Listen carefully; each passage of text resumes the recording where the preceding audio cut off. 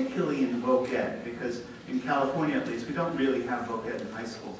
But when you look at higher education, about 75% of all students are in professional majors, that is to say vocational majors, like business, engineering, education, nursing, and other health occupations. And when you look, for example, at, there's a survey of what freshmen think every fall.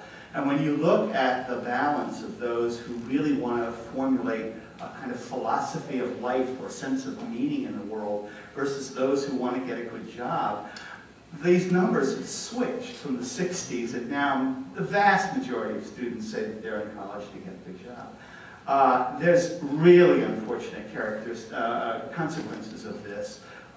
It turns out that students who are very vocationally motivated don't pay much attention to what they learn.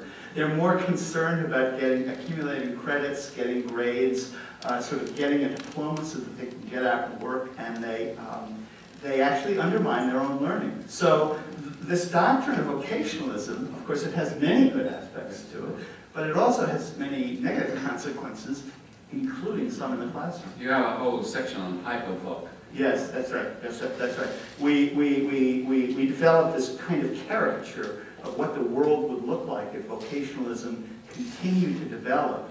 And you know what it looks like. Well, every piece of hypervoc is in the present now. What it looks like is universities where students go just for the courses that they need in order to get a better job, in which there is no liberal learning or general education, as we call it.